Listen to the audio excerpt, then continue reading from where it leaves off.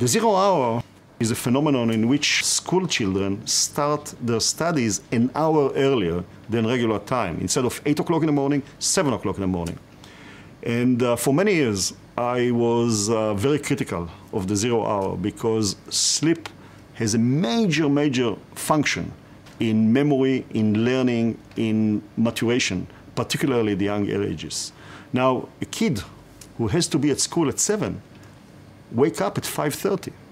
And this, I considered, a major problem, particularly at the elementary school age. And we showed in several studies that there is a link between the hours of sleep and achievements in school in children.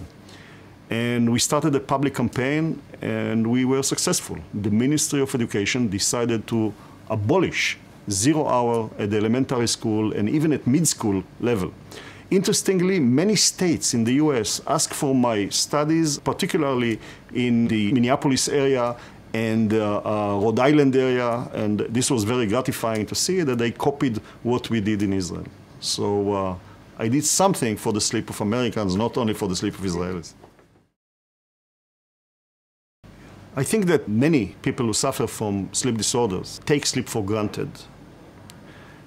And sleep is a behavior that has to be respected. For instance, don't smoke before sleep.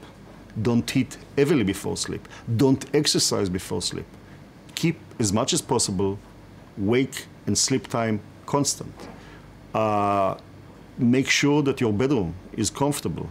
Many people don't realize that if you sleep with your shades open, the light will wake you up early in the morning. Some people are very sensitive to the clock in their bedroom. So the issue of sleep hygiene is more important than we can imagine. So in order to allow a good night's sleep, you have to respect sleep and keep some rules, simple rules, daily in order to ensure that your sleep is sound and restorative.